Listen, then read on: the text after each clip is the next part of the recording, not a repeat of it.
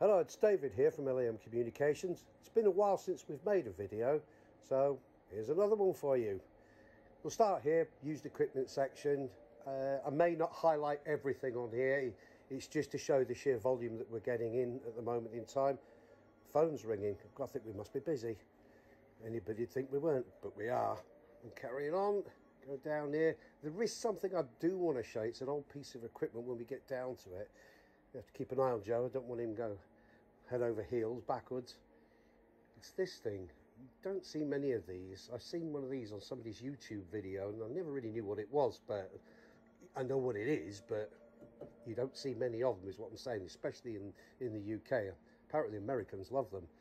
Right, a bit further on, no doubt some of you will have seen the Facebook post of the ACOM amplifier delivery. This is only a small part of it. The others have since been sold. We went through them quite quickly, which leads me on to the fact we've been a bit busy stocking up. If Joe will just swing the camera around, it's a case of, yeah, we have sort of been a bit busy. And this shelf is both sides. And if you take a look on the top shelf behind you, we bought a few mics in. We've got that much. We've had to store it out the back as well.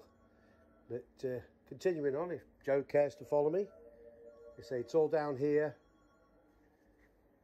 Some locally sourced products that we have cottage industry custom made. These things were quite incredible. These AS antennas, metered, designed, measured by a very intelligent chap. A few scanners in, a few network radios, Morse keys, a bit of MFJ power supplies. You might find the odd bit heirloom in here as well if you're looking carefully. So there's a fair bit in here. And I think that'll do it. See you later.